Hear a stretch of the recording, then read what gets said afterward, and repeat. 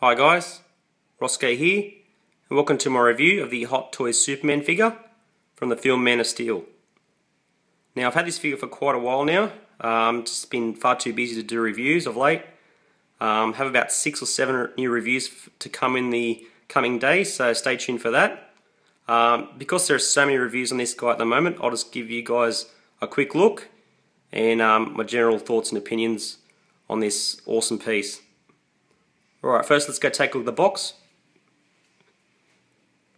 For those of you familiar with the Jor-El figure, you can see it's a very similar box, same style.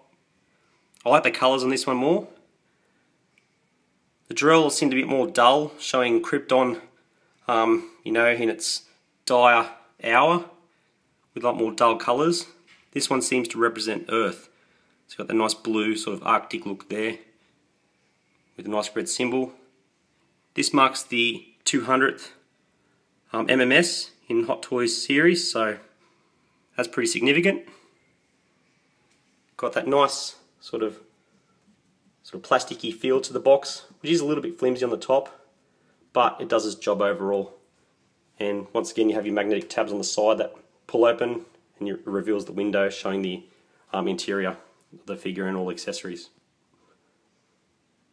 Alright, the accessories, we get our instruction sheet, which is quite standard these days. We get 6 spare hands.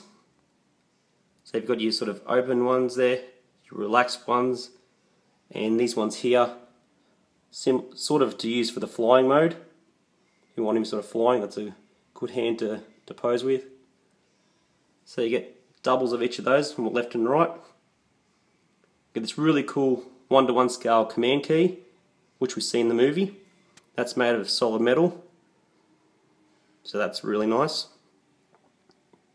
Get our spare hand pegs. We also get the dynamic stand pole, which is metal, and you can bend that in whatever direction you need to get a cool flying pose. Then we have the clamp.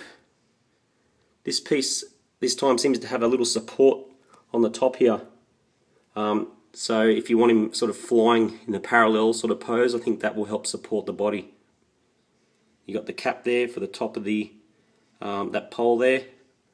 Now, as I said in the Jor-El review, the dynamic stands are great for flying and levitating type poses, but for general standing, like I like to do with my stuff in the details, it's no good. They should have included a smaller version of that, or just a simple plastic one, just to pop in the back there. We can see that little hole at the back, just to have him supported in a standing position. Anyways, the stand does look really nice. Brighter colouring this time, more bright than the Jor-El one. Got the metal name tag down the bottom, Man of Steel Superman. Love all the little details and patterning throughout, looks really good. The figure itself is outstanding. Got him in a simple museum type pose there. Now I thought, while looking at production pics, I thought I liked the Jor-El figure more, but in hand I like this one a lot more than the Jor-El one. Just love the colours, the cape. A lot of people are modding the cape, getting a Tony May cape and customising and modding the sort of the neckline. It isn't right. In the movie he did have it a lot lower, and this sat more flush to his shoulders. So what people are doing does look a little bit better, but I won't be doing that to my figure. I'm just not in the mood to cut mine up after spending quite a bit on getting one of these. And it doesn't bug me that much how it is. I think it still looks great. And I actually do like the cape, the stock cape, so I don't want to be spending extra money and then cutting up and modding my piece just to get that little bit more movie accuracy.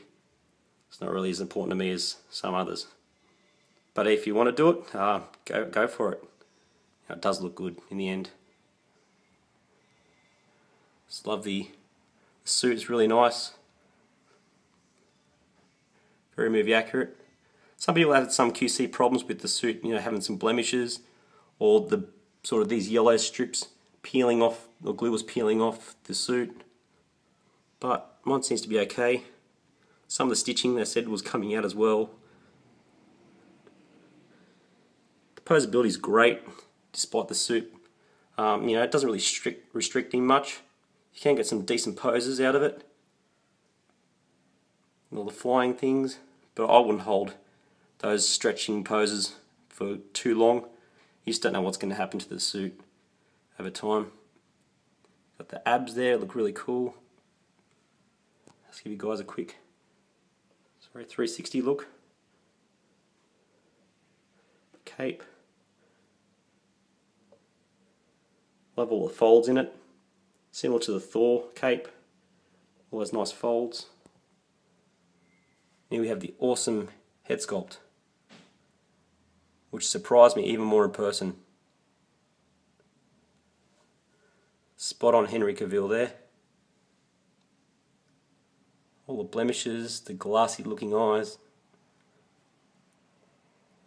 Really love the head sculpt on this.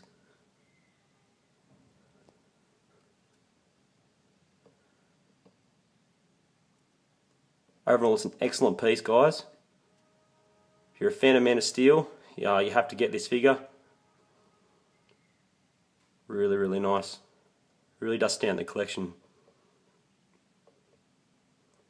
I'm very happy to finally have it. Well, there he is, guys. Let's give you another quick look a bit further back.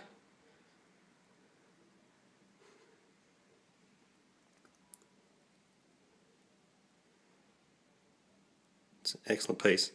Doesn't come with a whole lot, but comes with everything you need him to have. Overall, it's well worth it if you get him at retail at the moment.